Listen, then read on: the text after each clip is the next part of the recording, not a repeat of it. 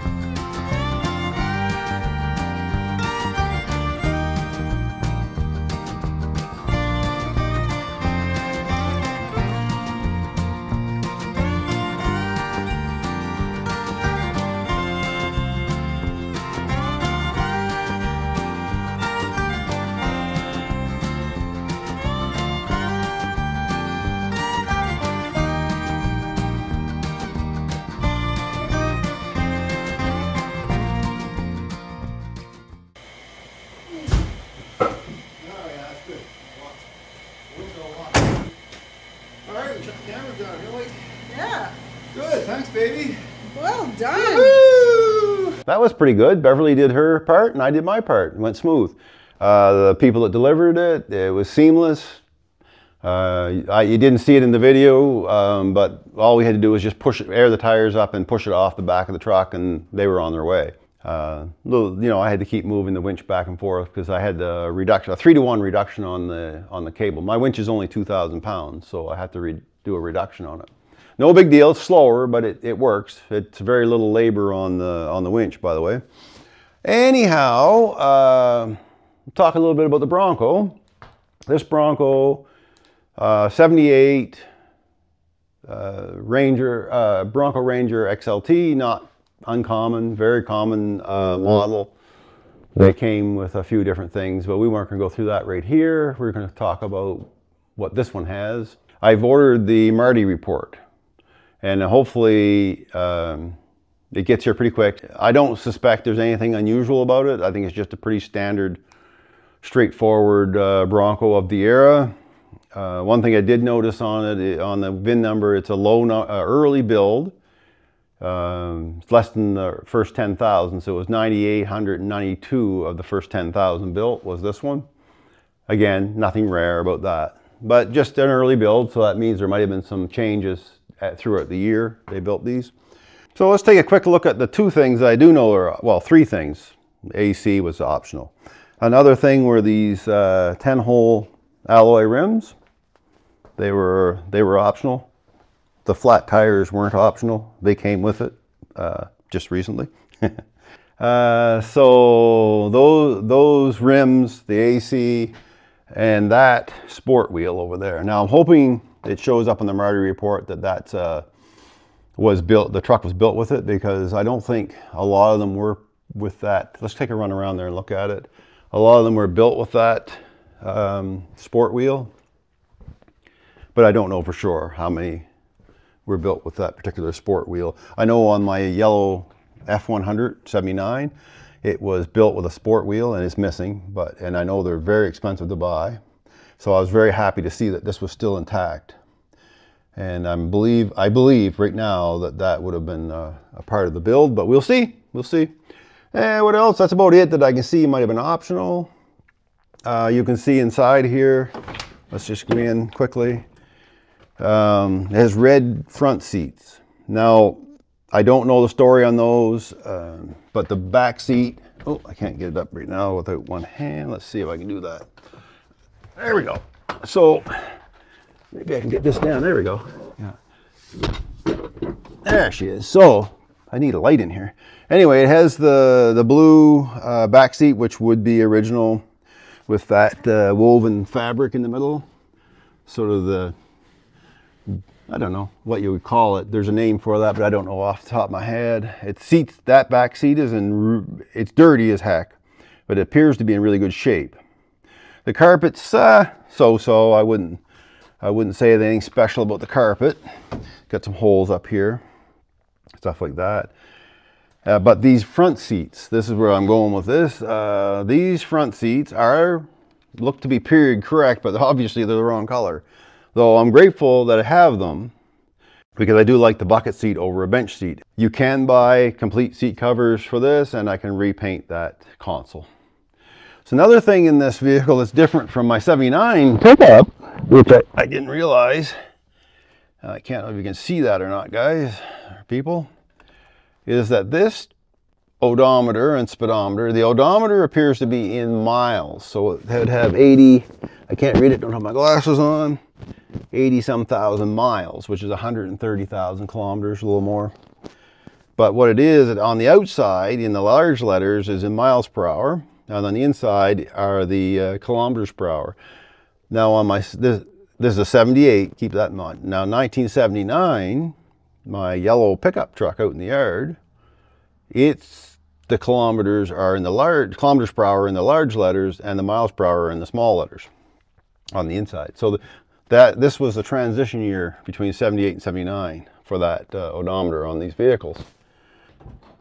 All right, outside again. This truck has been resprayed once. Got the overspray on the weather stripping, so sign of not such a hot job, not a really good paint job, probably Mako. The sun visor wouldn't have been factory installed. It would be an aftermarket, and likely after it was resprayed. It looks like it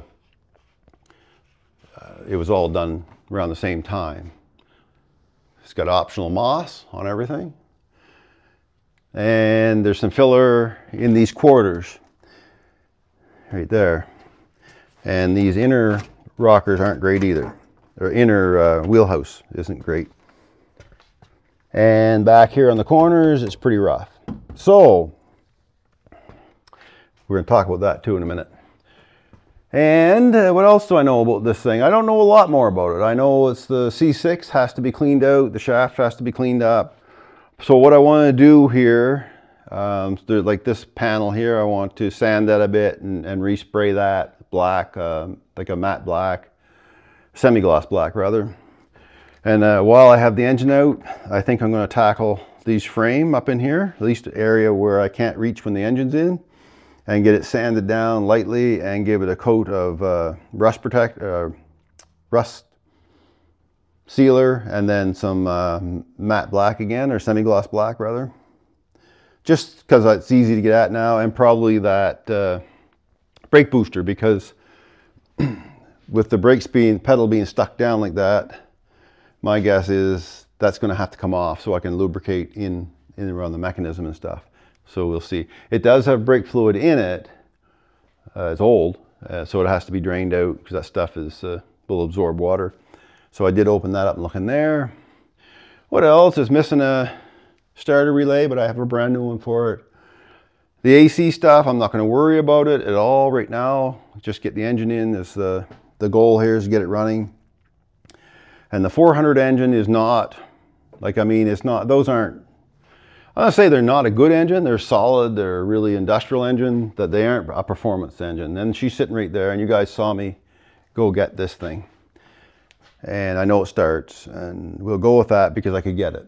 But really, if I was going to keep this truck and put a lot of money into it after the bodywork's all done, I would probably go with a Godzilla, a 7.3 Godzilla engine.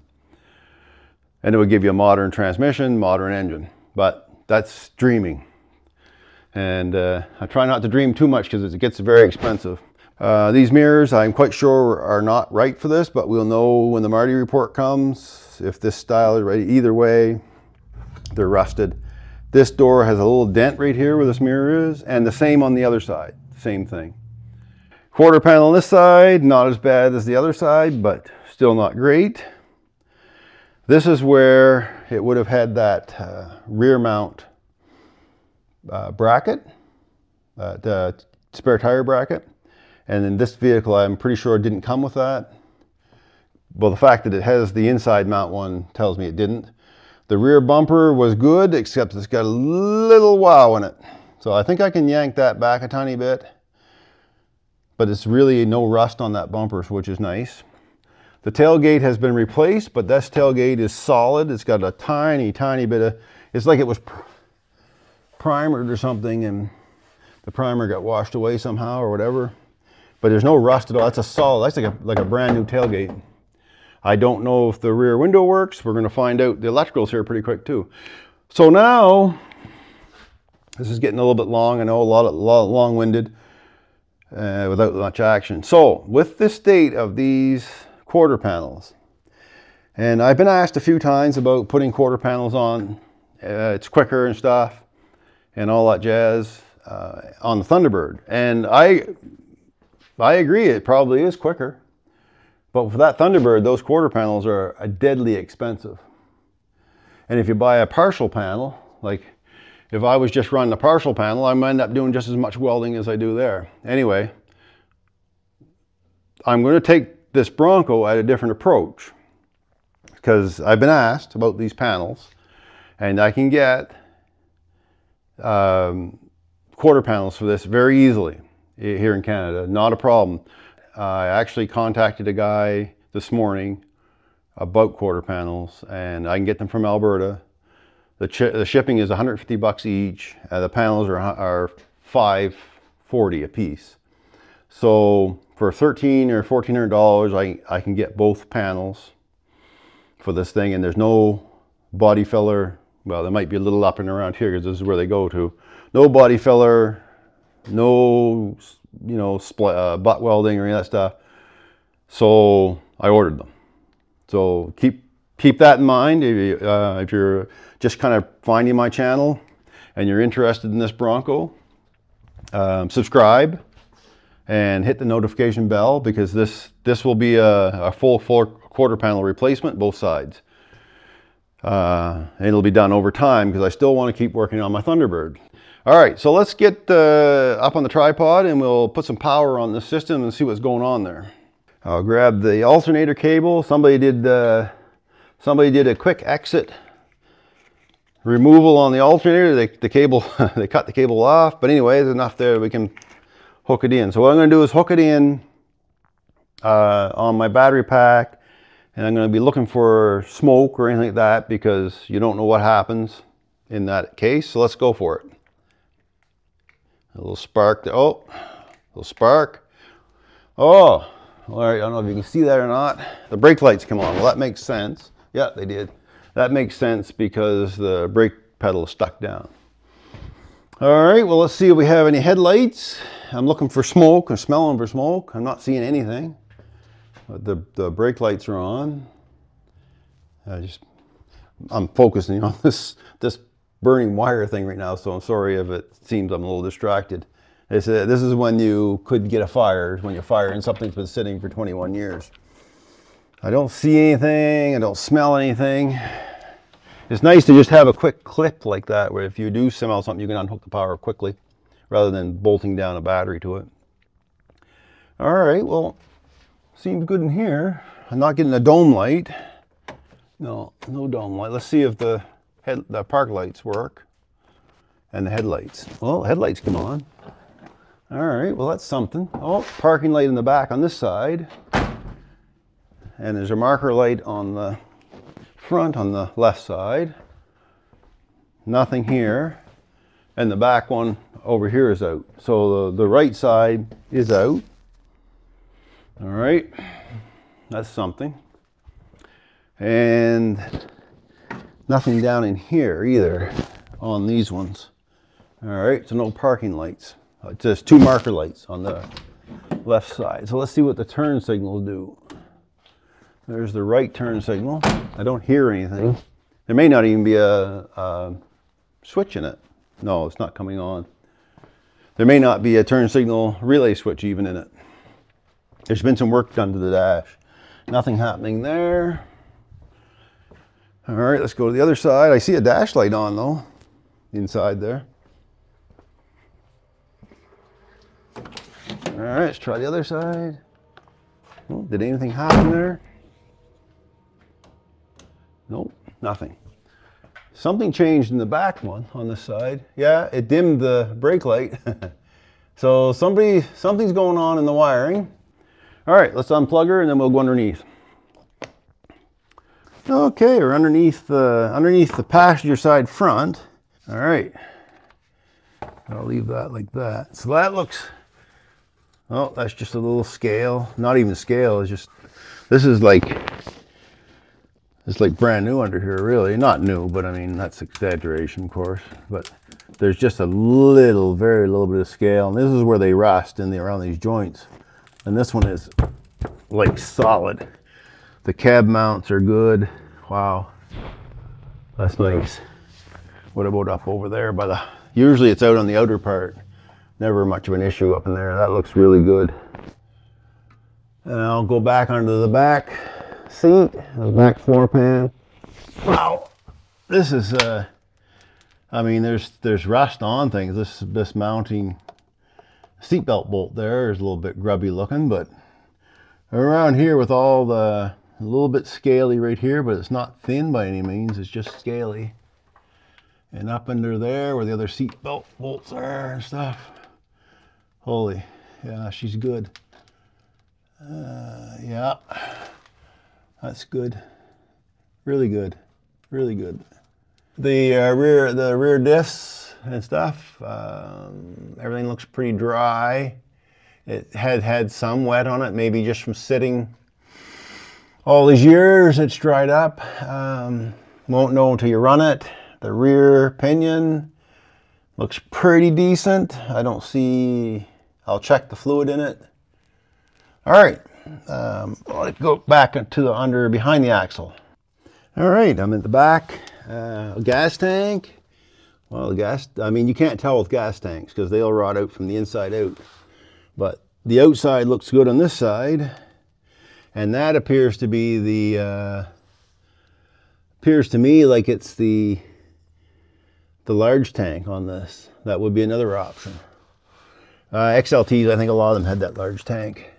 It's got a hitch. I don't believe that's a factory installed hitch. Doesn't look like it since it's welded right to the frame. And because it's, well, no, that wouldn't be factory installed. Look at the hack, they cut it with a zip cut. Since it's welded right on the frame, I won't be taking it off. So I'm gonna leave it there. Let's see, up in here, the rear bed part, again, everything looks pretty much decent. Unless it's been sitting around, yes. Like there's flaky stuff on it, but it's not much. And way up in there, I can't really get up in there to see very well. These are areas that, all right, these are areas that would rust up in here under the bed. And right back there, I can't see it, but you guys probably can. Up in there, looks to be rusted a bit, so hopefully there's no holes, but if there is, well, we'll have to fix them. Yeah, she's, yeah, there's some rust inside the frame around these holes because it had mud build up in it. But the actual inners are good except right around the wheel lip. So you can order these inner wheelhouse pieces. They're cheap. They're like 66 bucks a piece here in Canada. 60 to $70. But overall, I mean, the frame still has, now whether someone had painted it or that's an original paint, I don't know if they even painted these from the factory. A lot of Ford stuff come out with no paint on it. Doesn't matter, it's in really good shape. It's not all rusted out in pieces. So let's go take a look at the driver's side. All right, under the driver's seat, driver's front floor pan. And I think it's good, except for, which I suspected because it's very common, for where your feet go, there will be holes. But that is such a small patch job, though the carpet will have to come out to do it. Yeah, that's like, this is solid, except for right where that would have had moisture staying from where your feet go all the time. And up in here, so that's the front pan and the mounts. Sorry, I didn't look at the mounts. They look good, like where these mounts are. These are problematic as well on these trucks, where they go into the mounts. And up in here, again, this is where I was looking at when we first came down this side, this area. It has some scale, but it's not even thin. So what's going on back here? Let's bring the light back a little bit. So this has got a little more scale on it right here than the other sides. It seems very solid though, but it'll have to be all cleaned up and painted. Still has this is a support. It's a galvanized piece by the looks of it. It's in good shape. Yeah, just a little bit of scale, like, you know, where happens when these vehicles sit around, they get that on them, but there's no holes. The mounts are so, there's some wet cracking on them. So let's go back a little further. We'll go back to the rear wheel well here. Let's see what we can see. All right, get the light up in there. All right, so back here, there's a plate that's bolted on. It seems to be in good shape. I can't get up underneath there. But the same as the other side. There's some flaky stuff here. That's like undercoating, but it's not. There's no holes on it that I can see. Looks good. And then we go back in over here, same thing. Again, just that scale. So you get light sanding, you can get that off. My favorite job is sanding underneath something. All right, that's that. So let's take a look at underneath the back quarter of this one, on this side. Back under the rear left side, get my light in, and the dog leg, it needs some work. Up in here, a little tiny bit of work right there. So that's not bad, but there is an issue back here. Just looking up in here, this looks decent. A little bit dirt falling down. But what I do see right away is this up in here. So of this whole underneath, this is the only part I found that is not concerning to me. I was expecting more than that. That this here, where this mount goes in, is rotted out right there. So that's not bad, one out of the whole thing. So that'll have to definitely be fixed. I don't know how much I can do from the top on this, but I'll have to see what needs to be done there. But that's, yeah, you can see where the mount has settled back in. So this has dropped a little bit on it. Anyway, that's not too bad out of a whole truck that's been sitting around for ages. So yeah, some work one place in the back to do. Well, I can live with that. But this door jamb needs some attention. Right into here. So I'll get this off.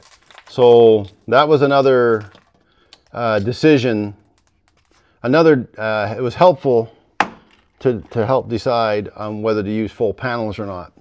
So when I have this full quarter panel off, I gain access to this whole area, and I believe I might get access to that rear mount, but we'll see. But yeah, this whole area here needs a fair bit of work. This looks bad up here, but it's not rusted through, but it's got pitting. So like up in here, it's got pitting. So once that panel's all off, that quarter, we'll be able to address all that stuff. And in here, there's some swelling, so something happened in here. So yeah. And this whole section will have to be rebuilt. But I can build those. That's easy stuff to make. You can buy these, I think. But I've already spent enough on quarter panels, so, you guys know me.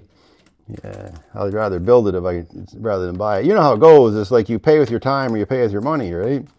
So if you have the time, it's better, if you can do it, it's better to pay with your time than your money.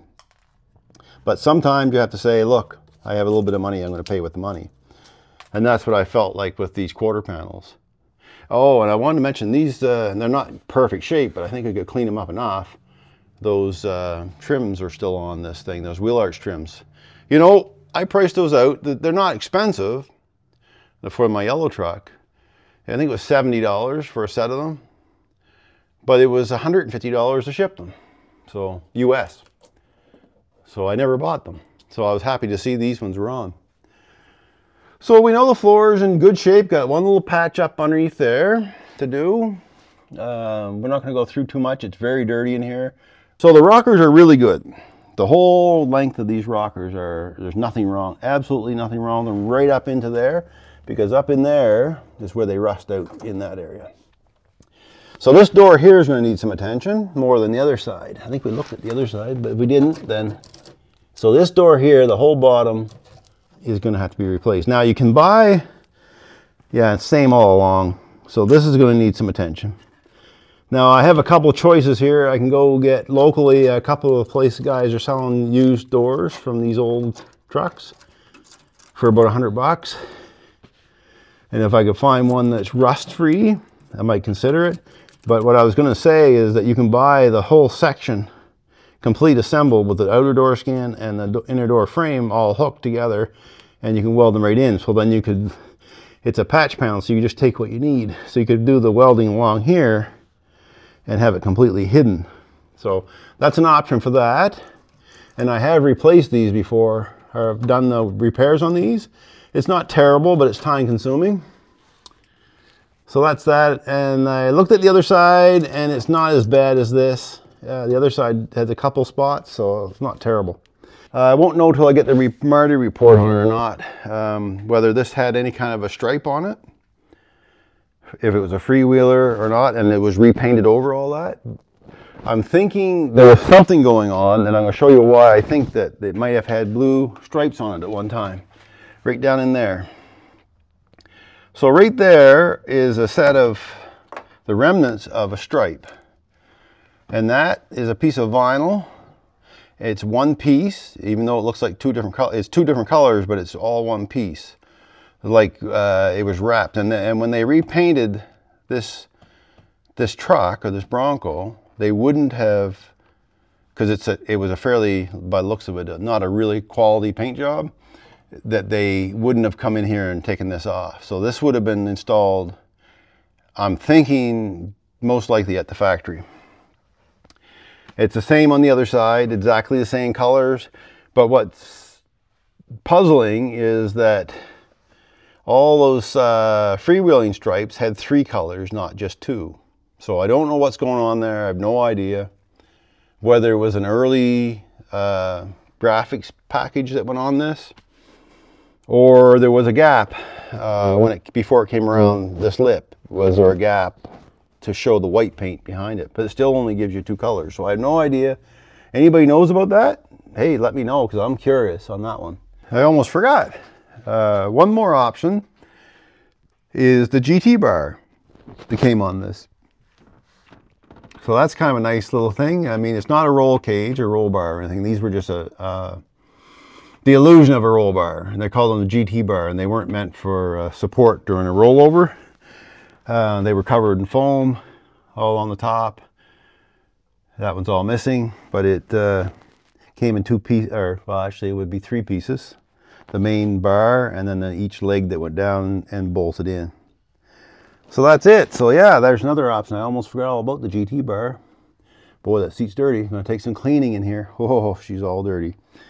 Another thing that I noticed while we're here, there's a broken seat latch, but these seats don't slide. The seat on this side doesn't slide. Is that common? You guys own one of these? Let me know. Or am I missing something when they did the transfer, the conversion over from, I assume was a bench over to this? So I don't know. Let me know if you know. I flipped up that extra spare tire rack, and we got a Ford Bronco cover on the spare tire. That's a nice looking, I like that. That's a nice looking spare tire cover. Well, I'm just inside here fiddling with the ignition. There were no ignition switch, or no keys rather, with this Bronco when I got it.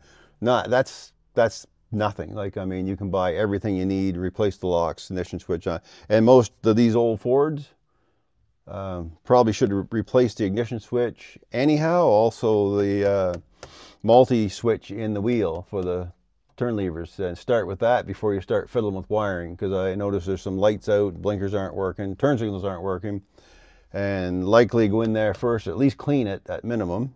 And they're so cheap, just buy a new one. Ignition switch isn't expensive either, so, and the tumblers, just redo the whole thing, because most likely the door locks are seized too. That's peanuts. So anyway, I wanted to mention though that I was fiddling with the ignition switch with my keys, the keys from my '79 Ford, and I did get it to turn on 3 different times, and I was able to check that the ignition, the brake light come on and all that stuff. no heater fan. So there's some things in there with when the ignition is in the run position or the auxiliary position that aren't working. Not a big deal. We'll get that sorted out in time. That's nothing to worry about. No build sheet so far. Of course, I haven't dug too deep, but given the fact that the front seats have been changed out, not likely there's a build sheet in this truck. I don't know where they put them in the Broncos. Most generally, these are in the seats. Now, I haven't checked the back seat either. Who knows? If I find it, I'll show it. I haven't gotten the Marty report yet, and I really wanted to show you guys that. However, it didn't come. It's Good Friday right now, so not likely going to see the Marty report until next week. And we'll go through it. I mean, next video of once I get it, we'll be talking about what this truck was equipped with from the factory, the specs on it, and all that stuff. Doesn't change anything. It is what it is right now. Anyway, video's getting long, so let's call it here, and we'll pick it up in the next video. Thank you everyone for hanging in there. Thanks for all the subscribers that have been with me for a long time, and thank you to the people that are just coming in on this project. Hopefully you find it interesting, and you might want to go back and check some of my old Thunderbird videos or whatever, repair videos. I mean, I have quite a mixed bag of stuff on there. You never know what's going to happen here. Anyway, thank you everyone, and you guys have a great Easter weekend. Everybody be safe. That's the most important part. Be safe and take care. See you in the next one.